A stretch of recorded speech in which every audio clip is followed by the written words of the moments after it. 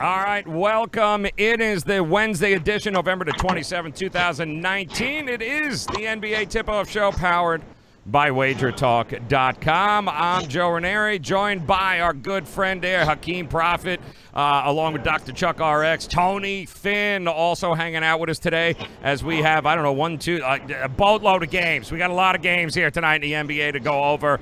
Got a lot of things here that we want to talk about, kind of push you guys in the right direction. And I think we will start, first and foremost, by reminding you, pretty cool stuff here, Thanksgiving, right through Monday. So Thursday, Friday, Saturday, Sunday, and right up until Monday there, we'll have packages available. $9, guys. Your plays all Thanksgiving long for just $9. And I would also recommend that each one of these guys, you tail them on Twitter. Addresses are there, at Ski Profit, at Dr. Chuck RX, at Finn, at Wager Talk. I'm getting really good at saying that, Tony. So we are good to go. It's flowing. It's like a flow. It's like an ocean. It's flowing here. I'm just going to add another at just because you said that. Yeah, if you could add a few more letters, too, so I could buy a vowel here.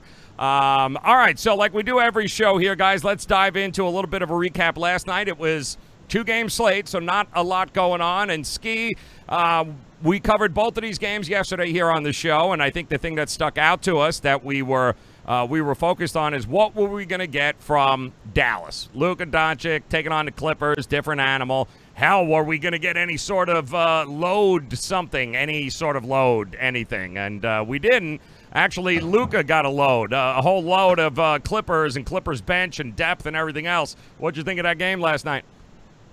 I think Clippers, they heard enough about Luka, and they just wanted to show up and show everybody that they're still the top dog. So that's what we saw last night. Dallas was the wrong side, and it was no Luka magic. No, there was zero Luka magic there. Now, Dr. Chuck, anything in that game? Sure. Listen, the bench, we know they have a bench, the best bench in the NBA. The Clippers, that's what makes them so lethal, is that, I think there was at one point in the game in the first quarter where they went to sit the starters, Dallas. By the time they got in, they were only down one. When they got in, they were down like double digits. Like, what the hell just happened here? And it's that bench, Dr. Chuck. The damn bench of the Clippers is brutal. Yeah, and both Ski and I were on the Mavericks, at least in the first half, and it just seemed like it was going to be something where the Mavericks came out hot and just, as he said, it was clearly the wrong side. And,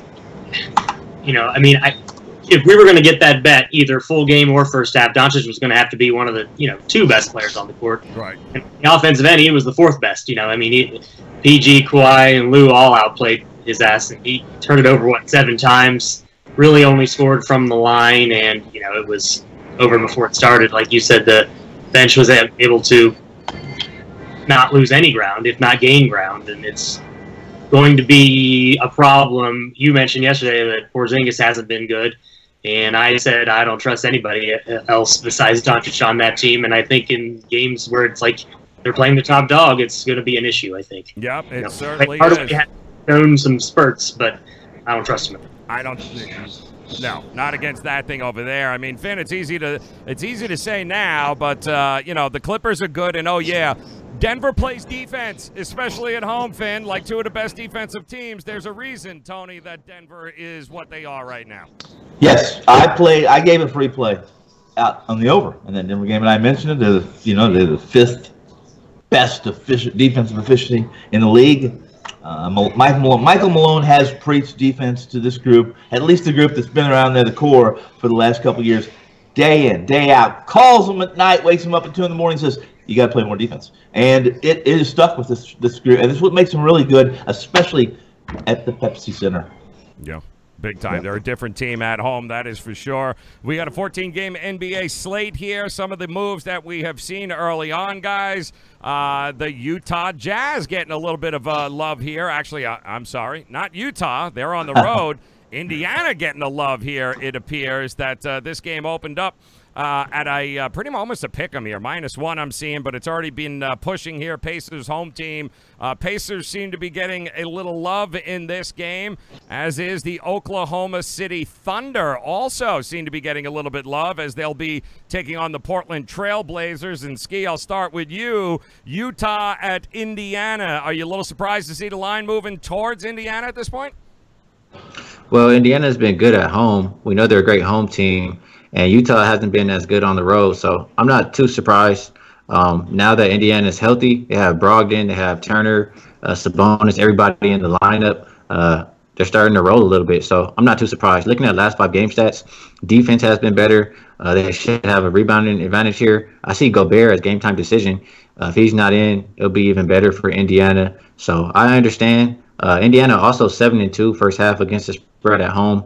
I might look that way, but I also look at the total. It's went under 4 of the last 6 for Indiana. The under is 6-2 on the road for the Jazz. First half under 7-1 on the road for the Jazz. I might look for probably less points in this game. All right, and Dr. Chuck, Utah, Gobert, obviously, he's been a little banged up here. He's been questioned really pretty much for the whole week, though. But Indiana at home, pretty solid, man. What do you think about this game? Yeah, I would go that way, too. I mean, it would have been nice to have gotten on it a little bit earlier when it was right there before it expanded to, I think it's, 2.5 now. But without, it's the same reason that the Jazz lost that other game, the game most recently without Gobert. Is it, even if he does play, I still kind of like the Pacers here at home on the short spread. But, Hakeem has an interesting angle looking at the under there. It's not hard to back the Jazz in an under game, so that would be an angle. But if you're telling me I just had to pick a winner in this game, if you can get it about -1 or -2, I don't see the Pacers losing this game. Healthy, get themselves going a little bit before maybe they get Oladipo back maybe next week or the week after that. So I think Nate McMillan has this team rolling, and they're going to be a real force to be reckoned with, just kind of like last year when Oladipo comes back. So I think they get this win tonight in the Jazz with or without Gobert. Whole lot of money facing at Indiana at this point. You got the tickets just a tad bit towards Utah, but the money certainly towards Indiana. Tony Finn, does that surprise you at all? Not at all. I'm going to kind of veer off this topic. Not really. I'd like to know what you guys have, if you do have it, and what you think the war is. At least what you think the market, what the market will do once Victor's back. What if Victor was back tonight? What would this number be? And there should be some talk. There should be some conversation on this, because if Brogdon's done what they signed him for, what, $84, $85 million? I can't remember what it was. 4 years for a nice price. I would have left Philly too for that price. What's he going to do to this number? And it makes a big difference. Is he at 2? Is he at 3 point? What is he to the market on this game, for instance, tonight, if he was playing? And that said, I'd like to know, so you guys kind of sparked something on me, and that is if Rudy's not playing tonight, I'm seeing a trend, and it's just memory trend. I'll have to do the numbers tonight, and I'll do them for you guys or for anybody who's interested, and that is what the pace. I'm saying that the pace of Utah is playing at without Rudy is different. They're scoring more points. They're scoring more points. They're not just good defensively in the paint, and they're doing some things differently. And I'm very interested in while we have a small sample size, I'll get those numbers. Yep, a little more Mitchell here than usual. And Ski, we talked about kind of off air. Our boy Carmelo there yesterday. We talked about it dropping in 25 points, huh? The game 3 back, like that was. Come on, Carmelo. Well, they're home. Oklahoma City Thunder coming to town, and we're seeing definitely a kind of a public sharp agreement here. Everyone seems to like the Oklahoma City Thunder. Opened up at 3.5, now moved to 2.5. Moving towards the Thunder. What do you think about this? This is probably one I feel a little more strongly about. Portland, I know they got that one win, but I'm just not ready to go jump on the Portland bandwagon now after they got the one victory. 1-4 straight up their last 5. Even at home, they've been poor. OKC, they haven't really been good on the road, but they're 4-2 against the spread as a road dog, 4-1 against the number of their last 5 games. Looking at last 5 game stats, offense advantage, defense, rebounding percentage, everything down the board goes to OKC. The one thing I'll say is OKC is a little bit better in that first half, and sometimes they fall off in the second half. I know it didn't go that way versus Golden State, but first half, point margin, +3 for OKC, minus 0.9 for Portland. OKC 8-3 against the spread, their last 11 first halves. I like OKC on the first half. All right, liking that first half there. And Dr. Chuck, OKC, Portland, love Carmelo. He's back there. Listen, it's going to take a little while for Portland to get back to full strength here. You know, until they can get Jerkins back and everybody else, it's what are they going to do here at this particular point besides you can't keep running the offense through Carmelo as much fun as it is to talk about. At some point, you got to get Lillard healthy. At some point, you got to have that combination working. But do you like OKC in this spot tonight? Yeah, I would say I definitely agree with the movement. I think Hakeem and I both talked with you off air that neither of us are in that extreme Carmelo hater club.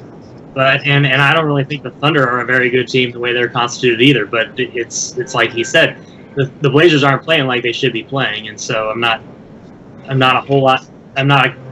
much concerned with only getting a small amount of points there. I think I would like to have gotten it at the 3, but I think that's a decent play on Oklahoma City just to win this game on the money line. Mm-hmm. I like the he was looking at that first half. I like the first half under. Okay. Last 5 at home, Blazers have gone under 4 times. I think it's 112. Both these teams, I think, see that direction. Plus, I also think that OKC holding the Blazers down a little bit brings this down a little bit more under too. And I kind of like that first half under, even the first quarter under, which both teams kind of tend to go that way on home road trends as well. So as far as looking at quarters and halves, props and things like that, I like first quarter and first half under in that game. All right, how about it, Finn? What do you think? You got a feel for this game one way or the other? Well, I would lean OKC only because I think they've surprised me, guys. What they've been able to do. I think 10. What are they against the spread? 10-6. I don't know exactly what they are. I don't have those numbers in front of me, but I was surprised at what they've done against the number. I've been surprised what they've done as far as efficiency and holding opponents to. In the effective efficiency of field goal percentage. They're right there with some of the better defensive teams in the league right now, at least, again, short sample, but I like their, as much as I didn't think I was going to like OKC this year, I like them a heck of a lot better than I like their opponents tonight. All right, and one game I'm sure that we'll all agree upon here, and I know the public's going to agree on, that everybody's going to want to watch. How about the Lakers opening up at a 6.5-point favorite in New Orleans against the Pelicans, 9:30 Eastern time in this game. It will be the game of the night, of course. Look, at more than 80% of the tickets, guys, the spread tickets are on the, to no shock here, the Lakers. But, well, they got the best record in the league, so you can't fault them for that. But despite the public backing here with the Lakers, I'm seeing line movement towards the Pelicans here. And Ski, what's going on, man?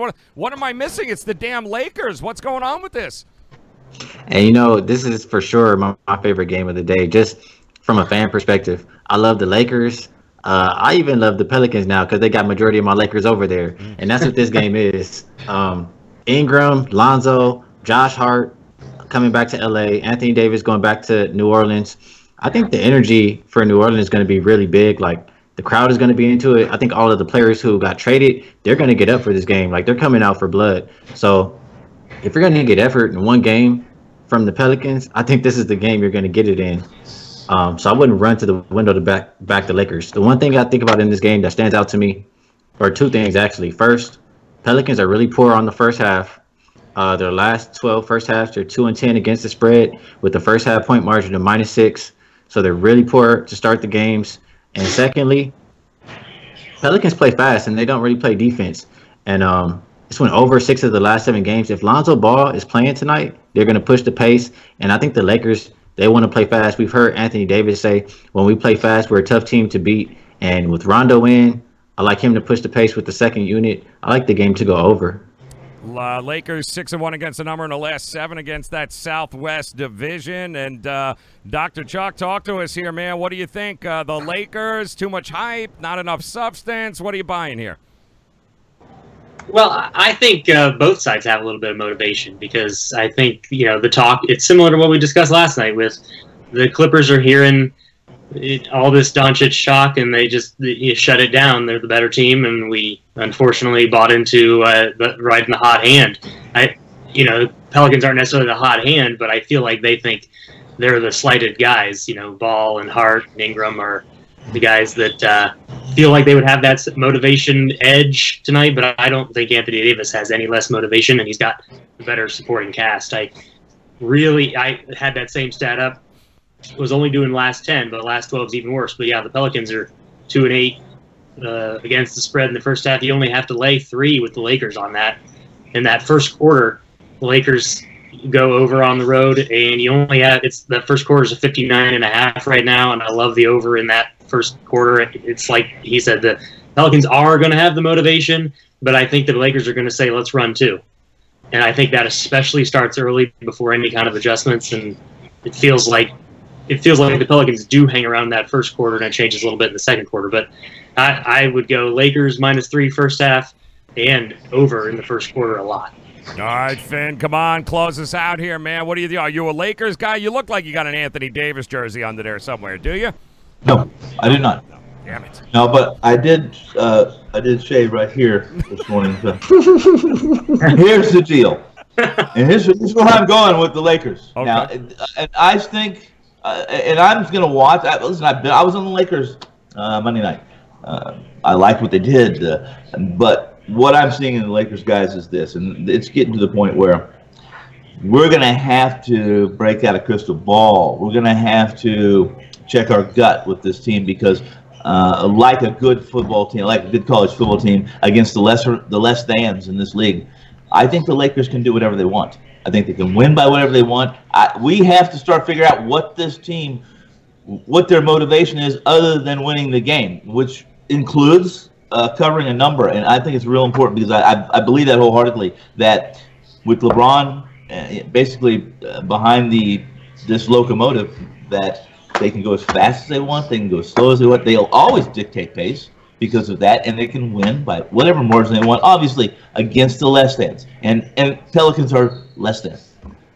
Love that. All right, guys, there it is. Lakers tonight.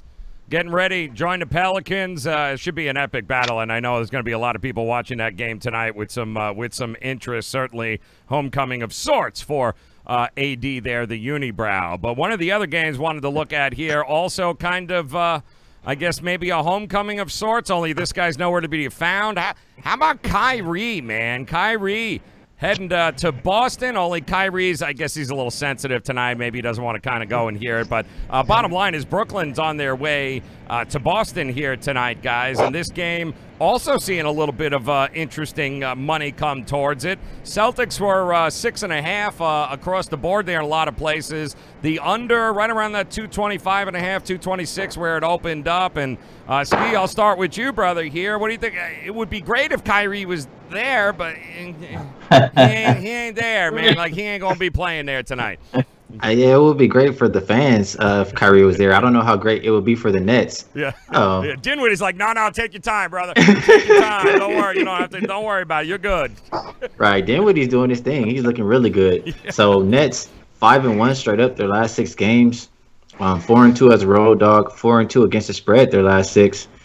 And when I look at this game, the thing that stands out to me, the Nets, since Kyrie hasn't been playing, they're playing better defense. Defensive rating over the last 5 games has jumped to 8th, where it was like damn near last in the league almost. But their offense has been a little bit worse. Both the offenses here, last 5 games, 26th and 30th. Both teams top 10 defensive rating. Pace-wise, Boston 29th, Brooklyn 24th. That's a really high total for 2 teams that are going to play slow and play defense. I didn't get to check the first half number, but the first half under at home for Boston, 5-1. They went under the last 6 first halves in general. I would look for less points in this game. Less points it is. All right, Dr. Chuck, what do you think, man? You expecting they're going to be bombing all over the place, or are we going to get a grind-them-out kind of effort here tonight at the Garden? Well, I'm not looking as much at the total as I totally agree with this move, and we'll have to see what Tony says because I know that he likes this game a lot as well. But I agree with the move, and I'd probably lay up to double digits with the Celtics in this game. Kemba's probable. I'm assuming he's going to go.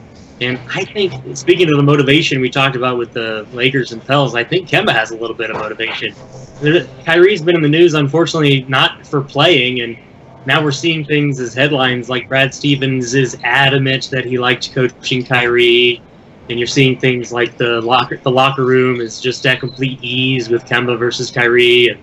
And I just think the Nets probably shouldn't have won the last 2 games. They did win. Good for them for getting on this little bit of streak here, but I think the Celtics, curbed some of that losing streak by getting that win against the Kings, and I think they, tonight Kemba comes back, has a little extra motivation, and Dinwiddie's by himself not enough to keep it to single digits here. I mean, if they had to go one way or the other, I'd go under 2 because I think the Celtics can shut the Nets down almost completely, but this feels like Nets finish in the 80s to me, honestly. Yeah, Tony, like he says there, the margin for error pretty thin there with the Nets, but Boston's lost 3 or 4 there on that trip, and they could have easily have won those games, by the way. I think they lost in overtime to the Clippers, by a 1 to Sacramento, then Denver. I mean, they easily could have won those. They haven't lost at home, and here they find themselves tonight in Brooklyn. What do you like? It's typical Boston. This is a Danny Ainge Boston team that fight. They're never going to admit they're wrong. They're never going to quit. And I think they showed that really when you had no Kemba against the Kings, and the Kings are less than 2 guys. Come on, they're less than 2. When they had no Kings, and they start Brad Wanamaker, right? He goes 0 for 8 from the floor, and they still find a way. When Marcus Smart is leading your team in scoring at 17, I think is what he had. And this team wins. This team wins as long, and I still think they're a great regular season basketball team. They're not going to be much in the playoffs because they don't have the big. You can play right through them with the Joel Embiid and some of the other bigs, and that's unfortunate because that's not what Boston fans want to hear. But tonight, obviously, here's the deal. These teams meet one more time. I think Friday. Don't they go back to the Nets on Friday? Then they don't meet again until March. Right. Not till March. So. These 2 games are important for a lot of the guys on both sides here tonight. And if I'm going to put my money on somebody's grit, it's without question, it is going to be the Celtics. All right, you're going to like you're going to love the Celtics here in this matchup. It's a great card tonight, guys, as teams are ready to go.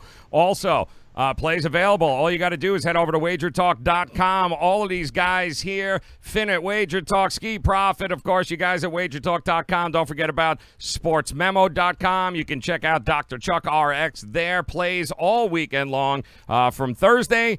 That's right, Thanksgiving tomorrow through Monday, guys. $9. Go get your packages. Go get your plays, man. Go get it done right now at wagertalk.com. It's going to be one hell of a holiday weekend, that is for sure. We'll throw one more game towards you guys before we get some of the best bets here. Interested to get your thoughts on this. How about, and there's 2, and I'll ask you, Ski, there. Give me an understanding of what in the hell, and we've talked about these guys now for a couple of shows, but will somebody explain to me what we're doing here with the San Antonio Spurs? Like, I'm lost here, brother. Like, I mean, honestly, I'm lost. I give up. I don't know. They finally won a game, a couple nights ago. Then what are we doing with San Antonio in this spot? Hey, this is a tough one. I said before on one of the other shows that eventually it will be a buy low spot for San Antonio. Not sure when it's going to come, but it's just so tough to put your money on these Spurs the way they've been playing. 1-5 against the spread last 6, 1-6 as a home favorite. We think of the Spurs being a good home team, and in general, I would think of the Timberwolves being bad on the road, but not so much this year. 4-1 as a road dog. I don't really love this game. The one thing I will say is I don't trust the Spurs to play defense. And the Timberwolves, they play fast. I would lean towards more points than not. I know since Jeff Teague has been switched to the bench, he kind of has the bench scoring a little bit better. They put up a lot of points in one of the other games when they first did it. So I would lean towards more points than not. It's went over the last 6 times these 2 teams have played. Dr. Chuck, tell me something, man. Am I crazy? Is it over or not? Milwaukee Bucks, Atlanta Hawks, 239.5 is what it opened up at. I mean, Atlanta's getting, 2 touchdowns, 2.5 touchdowns. I mean, but it's got to be over, right? Am I missing something? Yeah, I mean, it's so tough. It's going to end up probably being, assuming there's some over money, the biggest total of the year, I believe. If it gets, I think, well, I guess I'm not sure if there's been an over 240 or not, but I don't know. I'm with Hakeem. I don't really like this game, honestly. I know it's that rapid revenge type spot. I wouldn't be laying the points, but I don't think that at 240, I'd still, I'm an under guy. I'd probably still take the under and then just hope and pray that they break the Hawks spirit in the second half and stop the scoring. But yeah, I think the Hawks have gone over 6 times in a row or something, and there's a pretty solid trend to the under on that. Solid in that it's in the 55-58% range, so right. It's not a slam dunk, but I mean, we're dealing with totals that it's hard to track in database history type stuff. Yeah, I mean, Finn, talk to me, man. It's got. I mean, what do you do with the? We know they can score, both of these teams. Right. Here's the deal. There's the same amount. They play the same amount of time. Seconds are the same. Right. Basketball's still round. The hoops are still the same size. It only takes. Listen, it doesn't take a whole lot to mess up an over when it's 240. And I assure you, I don't have the numbers in front of me, but I assure you, if you look at the history. Throw out the All-Star games, okay? Just throw them out. But if you look at totals that are 240 or up, and there's not a ton of them, I guarantee not a ton of them, I'll bet right now a bottle of Wellers, or not, well, let's go Maker's Mark, that most of them came under. I love that. All right. Now, how about it, guys? We got 14 games, and he's right. I mean, it only takes a 3-minute cold streak there to screw your 240 up for sure there. But let's talk about some money lines. Let's talk about dogs, man. The dogs are barking here on the schedule tonight. We got, 14 on the card. There are some, there's some short numbers on this card where might favor the look at maybe a possible money line dog here. Ski, I'll start with you. Is there a dog that you like here on the card that you circled? There's a few. It's so many games I got to scroll through just to remember. But if I have to pick one, I think one team that I do not trust on the road for sure, Detroit Pistons. I know the Hornets are like really bad, but Detroit on the road is just terrible. I think they're 1-7 or 1-7-1 against the number on the road. It's a 4-point spread. I can see the Hornets winning outright. I absolutely 100% agree with you on that. Dr. Chuck, what do you think? Is there a dog on the card you're looking at, my man? So I didn't get a chance to chime in, Tony, on whether or not I could take that bet. But if it's not too late, I'd like to take that bet. Well, I wish we could go back to Weller, but I'm sure I will go back to Weller's. No problem. I think if it's 240 or more, I think majority's gone over. Well, I think it's over 50%'s gone over. Okay, that's good. Let's do that. I'll let you get the numbers. I'll let you fudge them, and you'll get that bottle of Weller. Absolutely, and you know it's coming, man. You know it is coming. Yep. So back to the matter at hand. Hakeem likes his team the best tonight, and I like the game involving my team. Unfortunately, the Sixers, so it is off of a game. Embiid, didn't show up, and he's had to deal with that, even being compared to having a worse night than Jared Goff. Right. But the Kings are in a spot where they're a road dog off of a road dog loss and rest. The last 18, that's 14-4 against the spread. The Kings, when they're getting 6 or more points. The Sixers are the Sixers are another team that haven't lost at home, but they're 4-3 against the spread.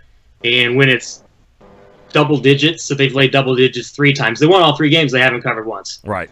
And going back to last year, which is still mostly an intact team, it's, well, not completely, but they're 12-2 at home, but only 5-9 against the spread. And I mean, it's going to be, you can almost get 10 points with the Kings tonight, and that's not what the Sixers cover at home. And I don't think the Sixers lose this game. And at times, they're probably up 15 or 18 points, and they win this by a nice, easy 5 or 6. All right. It screams to me. I mean, I don't think putting a little money on the Kings money line is a bad idea if you can find one of those. But I mean, 10 points is too much. Way too much. All right, Finn, talk to me, man. You got a dog barking at you here on the card? If you could tell me that Kevin, first off, not this trade talk about Kevin Love. I don't know what all this crap's about.